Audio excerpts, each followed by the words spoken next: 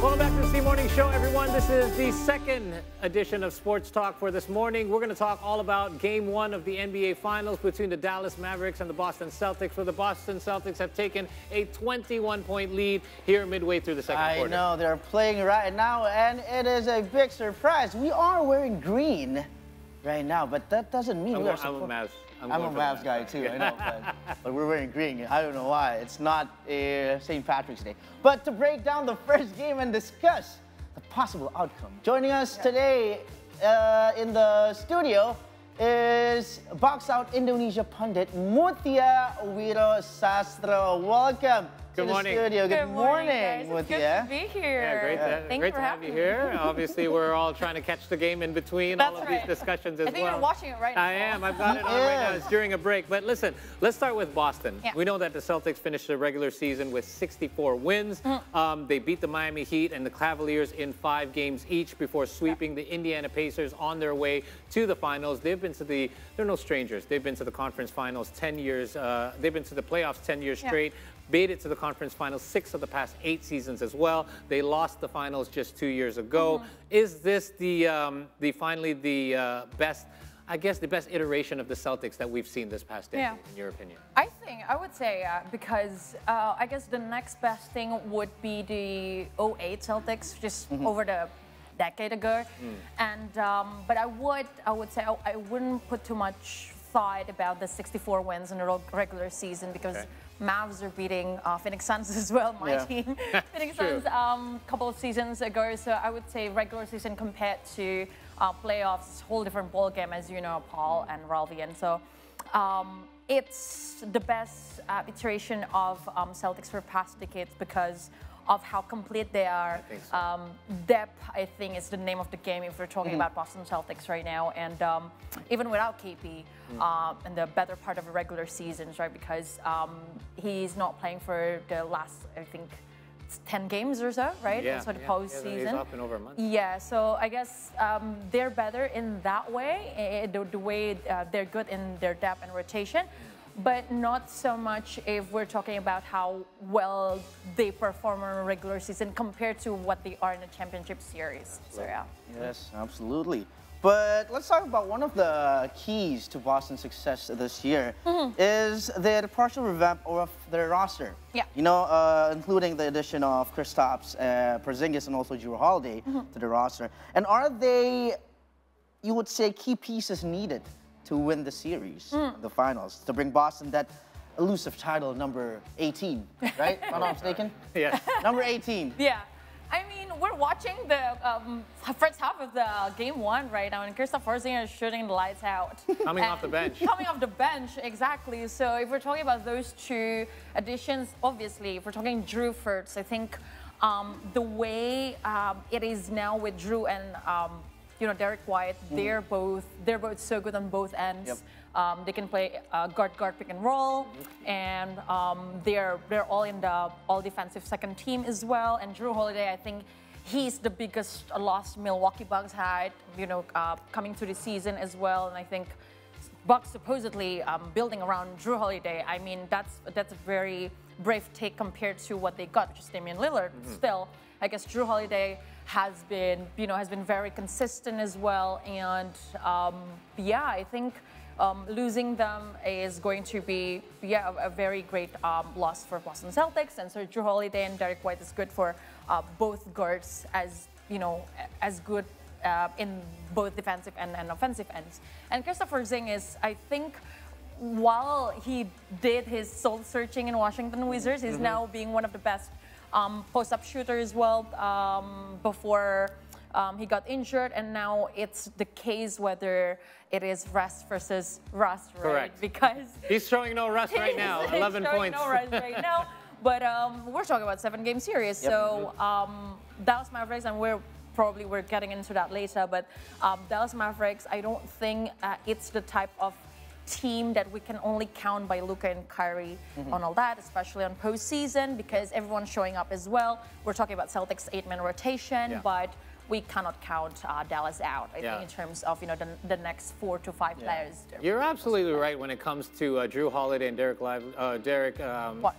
White being two of the best on-ball defenders in the game right now. But let's go to the other duo, the obvious one, the Jays. Jaylen Brown, Jason Tatum. Obviously, Jason Tatum was in the running for MVP in the regular season, but Jaylen Brown was the one that took home Eastern Conference Finals MVP honors. No jealousy there between the two, I'm sure. But who do you think is more key in this series against the Mavs, Jason or Jaylen? Yeah, for this series, I think I'm going to go with Jaylen Brown. Okay. Because obviously we're talking about the scoring abilities, because Boston Celtics is one of the deepest teams right now in the league, and they're very complete, best record in the league this season. So I think in terms of scoring abilities, it would spread out evenly.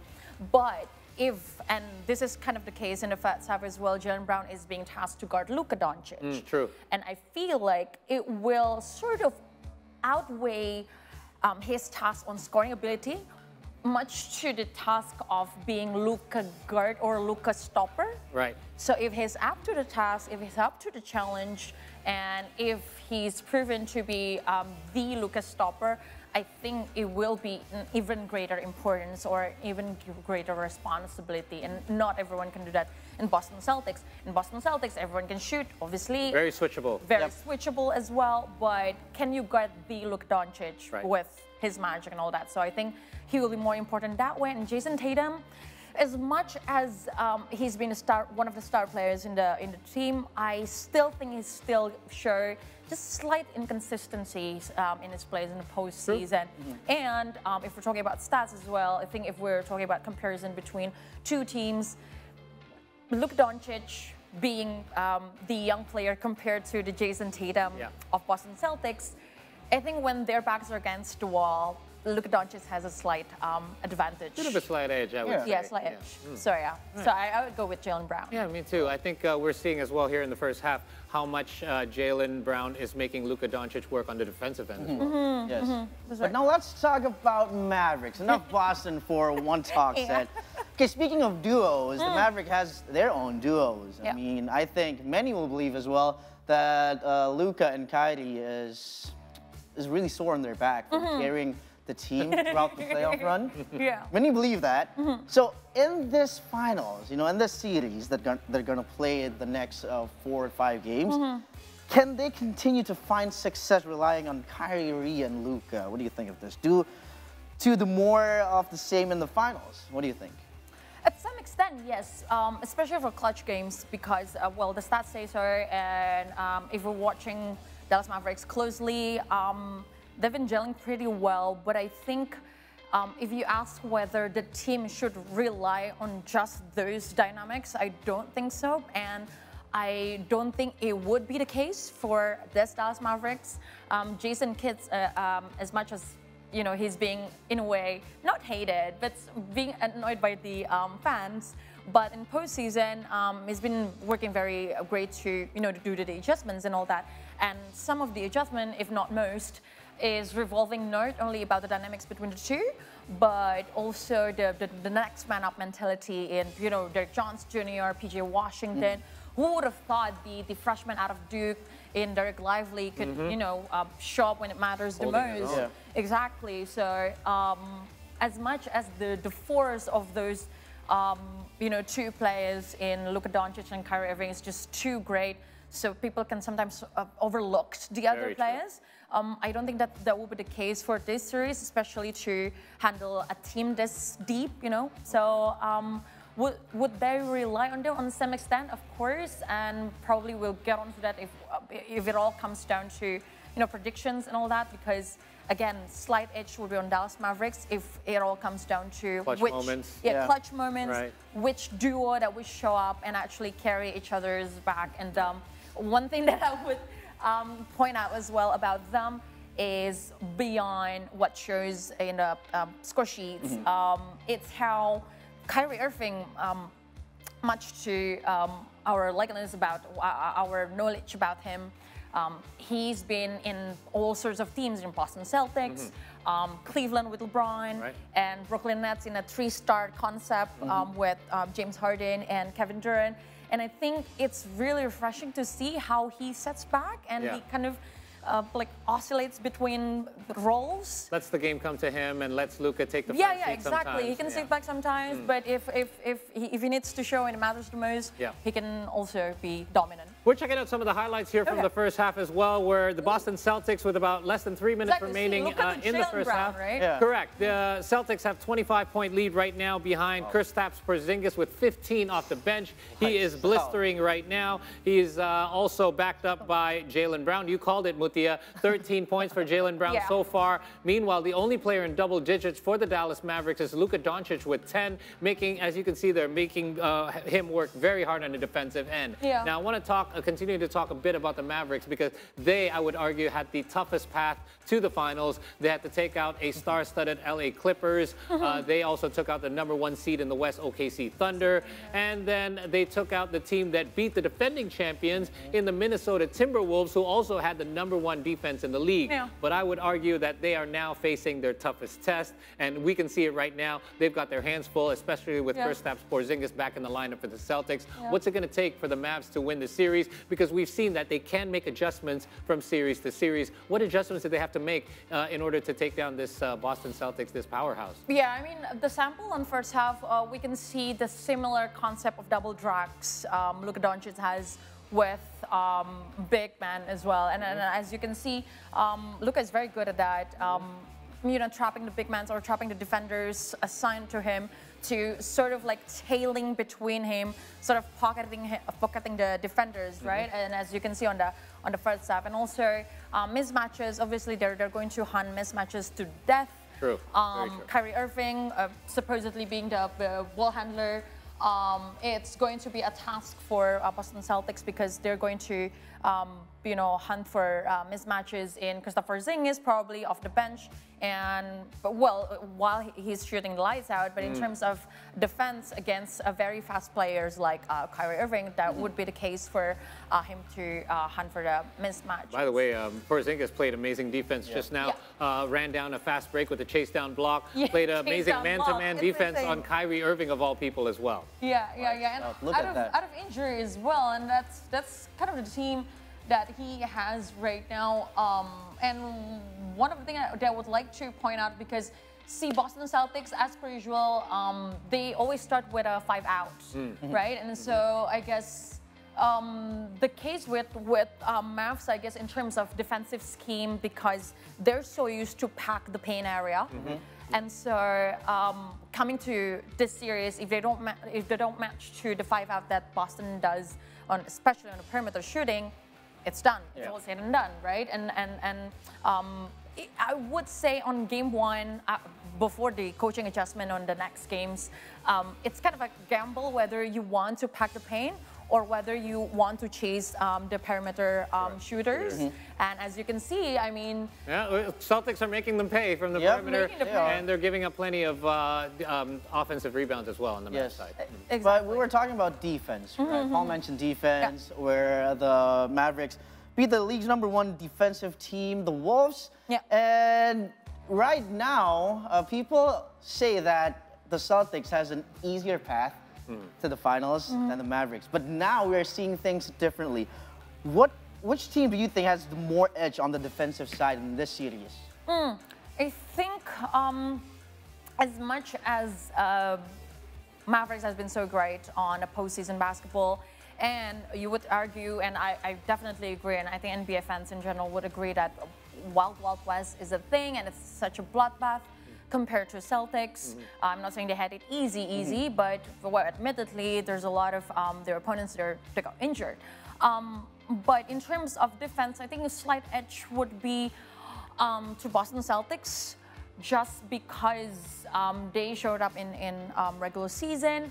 And, well, historically, I think stats would say, and I think this is how the term offense wins you game and defense wins you championship holds true, because and this is very interesting stat, I would say, 6 of the 10 teams, so it's 10 teams for the past decades that wins the championship, they're always on a top 5 defense. Correct. Right, and that's including Golden State Warriors, 2017, Warriors 2022, when they beat Boston Celtics as well. So I think when Kevin Looney was just so immensely dominant on the paint area. So I think defense still going to holds the power for this kind of matchup, especially Boston Celtics, because yeah, they're just great on both ends, and that's well. Let's not forget they are the #2 defense in the league, right behind the Minnesota Exactly. Timberwolves as well. So you mentioned earlier about the depth of the Celtics. If you were to take the 7 best players of the series, I would argue that you would put Luka and Kyrie as the 2 best players. Then the next 5 would all pretty much come from the Celtics. You have Jason, Jalen, you have Derek White, Drew Holiday, Kristaps Porzingis. I would say those 5 are better than any of the remaining Dallas Mavericks players. So in this case, do you go for superstar power or depth? Right. In a general 7-game series, I would always give for depth. Okay. Right. Because again, 7-game series means, but this doesn't say that you have to play like all of your 10, 12 players out, right? Because coming to the playoffs, that means like the rotations get shorter. Exactly. But this series, I guess I have to go with the clutch of the Stars, just because their forces are just too great to be ignored.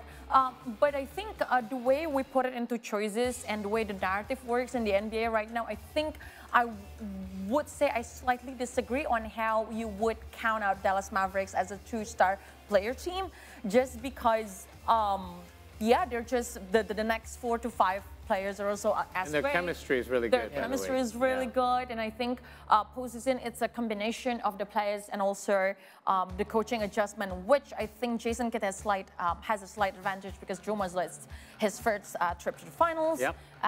Mentality works, and you cannot really deny that. It's a trick question too. I mean, it depends how close these games are. If it's a close game, I'm going to go with the superstars. The superstars, exactly. Because the 2 teams are they're both equally great in terms of if we're talking about superstars or depth. I think that's what I'm saying. They both do deserve belong in the finals.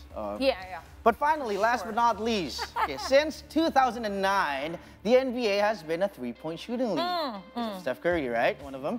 And here's some stats. Boston Celtics has 8 players on their roster who made more than 100 threes this season. That's right. Meanwhile, the Mavs is shooting a blistering 39.5% from the corner trees during the playoffs. Now, the big question is, who will win the battle from beyond the arc? I'm going to go with Boston on this one. I think for sure. I think not naming the sample that we saw in the first half, but they just been very consistent on threes. But then again, it's like it can be good, it could be bad, because if you're just relying on threes, live by the 3, die by the 3, correct? Die by the 3. You either shoot the lights out or you're done. You're done. You're not scoring at all. Exactly, but I think that's not going to be the case with Boston Celtics. But if we're talking about threes, obviously Boston Celtics take the advantage just because they're very consistent. And I think the weight is because what we see on the postseason, the 2 times that they are losing is because of the bad 3-point shooting nights. That's true. Against Heat at the time. They are having Heat, are having the best, I think. The best in their history. Best in franchise history. Correct. And Cavs as well. When they lost to Cavs, it was also because of the bad 3-point shooting night. So Celtics will take slight advantage from that, I believe. I think so too. I think it's really hard to defend so many shooters, especially when big men like Al Horford and Kristaps Porzingis. We saw Kristaps Porzingis from 30 feet. So it's really hard to guard. So knowing now that we're at the half, 63-42 is the score for the Boston Celtics. But again, 20-point leads can vanish in an instant when it comes to the NBA. I'm surprised that the Celtics have reached this number at halftime, because the finals usually the score line's a bit lower.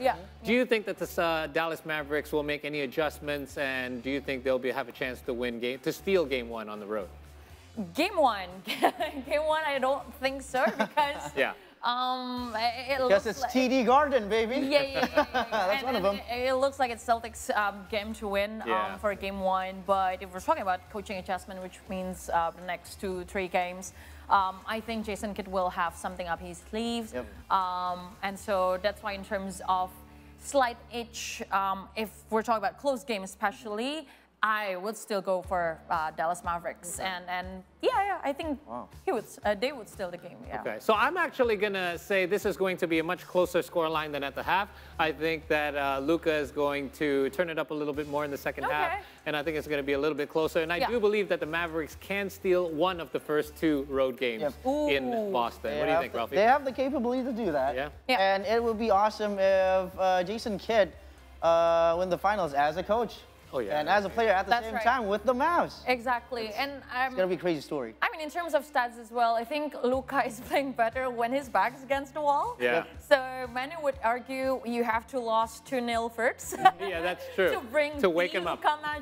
Exactly. Well, either way, there's going to be one 25-year-old superstar winning his very first NBA championship by the end of this series. Muthia, thank you so much for coming on. Thank you very much. For Sports Talk. Enjoy the rest of Game 1. And for all those catching it at home as well, we will bring you all of the highlights and results from Game 1 on tomorrow morning's program. In the meantime, though, we're going to take another short break, but I'll have recap from other sports news when we return here on the C Morning Show.